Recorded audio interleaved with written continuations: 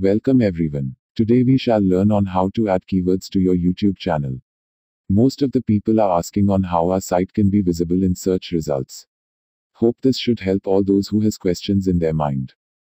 Let's begin. Log in into YouTube channel and click on your channel. Once your channel dashboard is visible, click on YouTube Studio which is shown on the screen to the right side. Now click on Settings. Look at the left side bottom of the screen.